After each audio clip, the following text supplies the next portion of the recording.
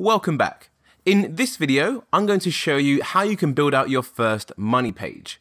So in the content creation section of the course, I ran through all the theory of what you should be doing to create great content, the best practices to follow, how to structure your content, and whilst that is amazing, I always like to take things a little bit further and give you a real-time walkthrough as well, as that is the best way to ensure you get the most value from this course. So I've actually already got my content back. It's this content right here. It's just under 3,800 words in total, so pretty much spot on with what we was after in terms of the word count. You can see we've got the title right here of Best Table Saws. We've got our opening introduction paragraph. The table saw market is expected to reach approximately 823.5 million by the end of 2026. Table saws continue to grow in popularity due to their efficiency and versatility. So again, a really good introduction. This definitely entices the reader to read on. We've got stats in here about the table saw market as well, just proving we actually know what we are talking about. So the writer's done a really good job and they followed the content brief to a T, which is great. So all we need to do is now get this live on our website. So let's head over to our WordPress dashboard. And remember, money pages should always be created on WordPress pages. So don't be going ahead and using post. That should only be for your blog post. So let's go back over to pages and then click add new. Now, depending on what theme you installed, if you did follow the advice I gave in regards to page builders and using Elementor, then you should see this option right here at the top, edit with Elementor. So go ahead and give that a click. That is then going to open up your Elementor page builder where you can start to drag and drop some components. So the first thing I want to do is go ahead and change this text right up here, Elementor 5412.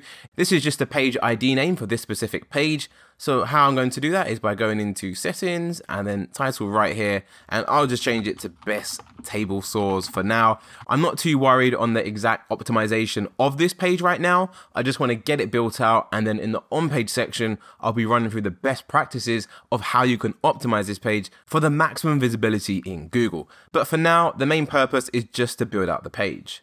So we've got our title at the top. Then what do we have next? We've got our introduction, our first part of text. So I'm going to copy all of this. I'm not going to go into this part as that is the top 7 picks. So that's when it actually goes into the detailed product review. So we don't need any of that.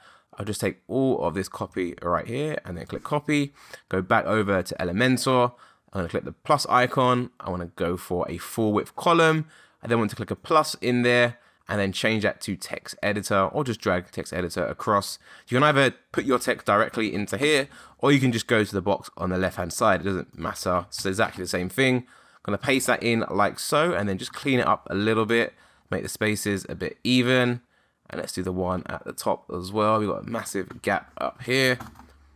There we go, it's a little bit smaller and nicer. I think this one isn't actually that level again, it's just back return, there we go. That would be our introduction. If you did want to add an image between the title and the introduction, very easy to do. Just go back to this icon right here, then grab the image and put it above your text. Then you can go in and select whatever image you would like. For example, we can go for something like this. Again, I'm gonna have a dedicated video on actually how to make these featured images. So for now, I'm not gonna worry, I'm gonna actually remove that. But again, just to give it more context, if you wanna add an image, it's very easy to do. There are lots of options we have on the left-hand side, and Elementor makes it super easy. Just pick what you want and drag it across. But for now, let's keep things very simple and basic. We've got our article title, we've got our introduction. After the introduction, the next thing we need to add is our comparison table. Now, I have a great surprise for everyone watching this course. Just as a thank you for, selecting this course, what I'm actually going to be giving you is what I call my comparison table files. And pretty much this is just 2 files which you need to upload to your website, and it will give you a built-out table so you don't have to faff around whatsoever building one from scratch. You can literally just upload my template and then customize it to suit. So let me show you exactly how you would do that. So let's just save this as it is at the moment. We'll save this as a draft. Let that save. That's perfect. And let's go back to the WordPress dashboard now. So exit to dashboard. So the first thing you need to do is install the plugin, which is called WordPress Table Builder. So go to plugins and then click add new. And then simply search for WordPress Table Builder like that, WP space table space builder, and then click install now, then activate. Then you can go ahead and skip this. Then what we want to do is go to WordPress table builder on the left hand side and click import, and then literally import the file I'm going to upload to this course as a downloadable resource.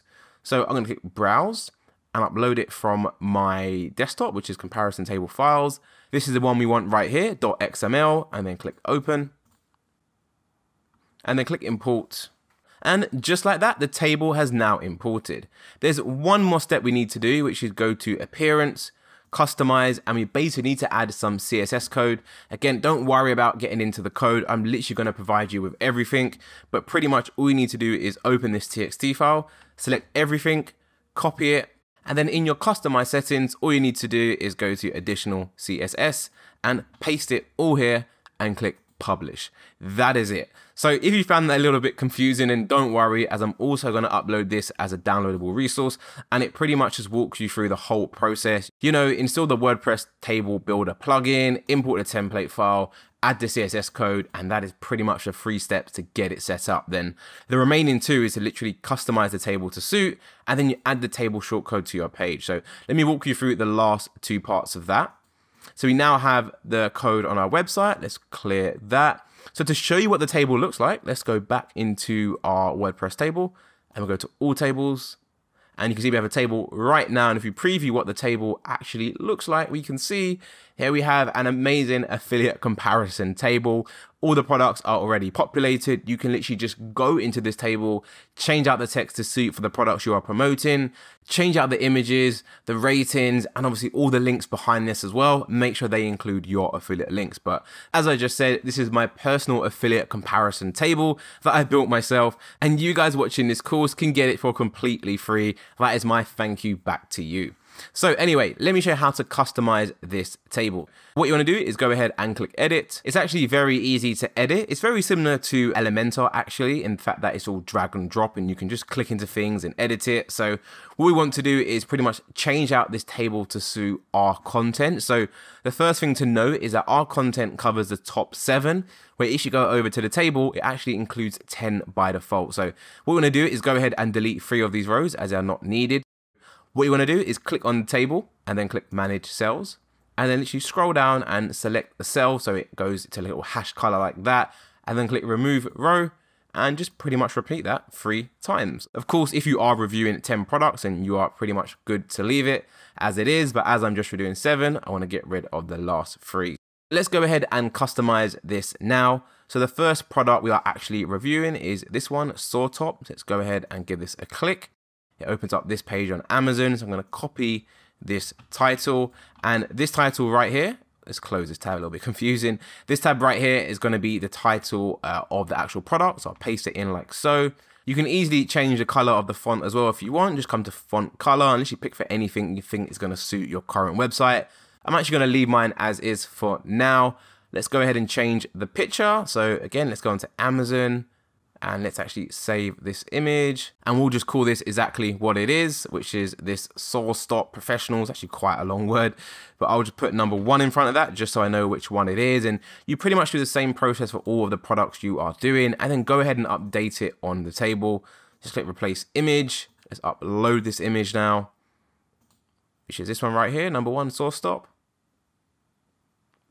Select it, insert into post, and let's make it a little bit bigger. Let's go to size, and you can see we can now make it bigger as well. And the most important thing, what you want to make sure you do is include your affiliate links on the table. So if we select the image, we have an option for link right here.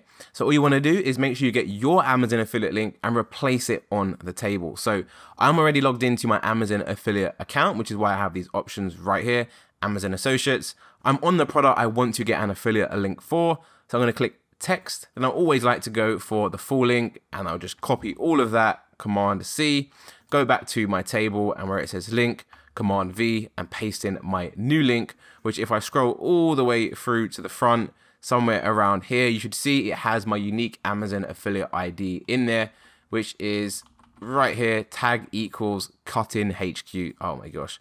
Probably a better idea to actually copy that up here so you can see that. You can see the link actually has cut-in HQ, so that link is unique to me. Then what you want to do is go ahead and add that link to the title and add it to the check price button at the end. So the title is very straightforward. you simply want to go ahead and select it and then click this icon right here, insert edit link. In the URL, paste in your link. Again, very easy to do. And then for check price, select it and then go to link and paste in your link like so. Like I said, you want to do that for all of your products. So what I'm going to do is fast forward the video and go ahead and do the remaining products.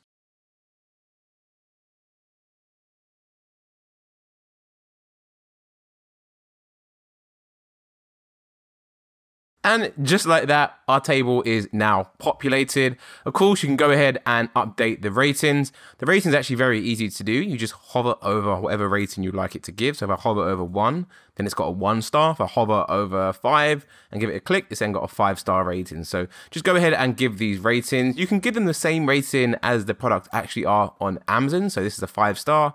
So number 1, I would give 5-star. And that's the idea. You want to kind of follow exactly what people on Amazon are saying as well. Just bear in mind, if you are recommending this is the number 1 table store, just don't go ahead and give it a 1-star and then the others 4, 3, 5. It's just going to make no sense. So make sure it makes logical sense as well. But as a guide, like I said, just recommend following whatever they have on Amazon. However, for the purpose of this training video, I'll just go ahead and give some of these 3 stars, 4 stars, and just make it look a little bit natural. The other thing which I'd like to highlight is if you do not want to have this little trolley checkout item on the button, just simply go ahead, give it a click and then click icon, select the icon and then go for the first one. That will then remove that.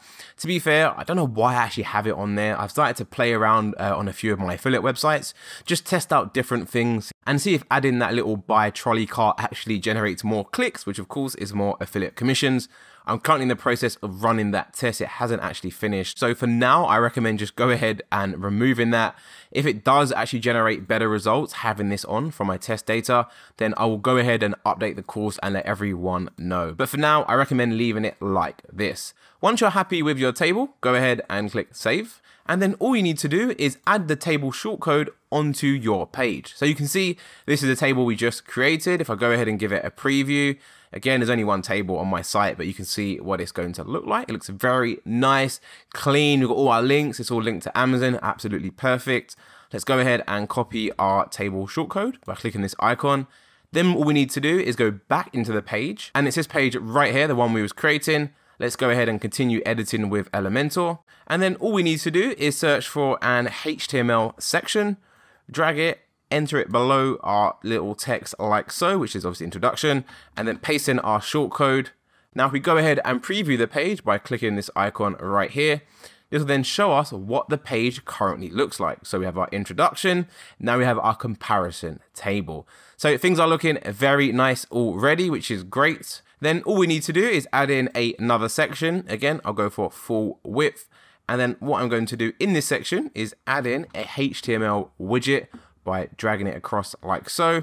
And then I'm going to paste in my table shortcode. So it's going to look like this in the back end, but if you actually go ahead and preview this table, you will see from the front end, it actually loads your introduction with your table below. So things are looking good so far. What I'll do now is I'll end the video here, and this will be part 1. And then we're going to resume in part 2, where we're going to continue to build out the page. See you there.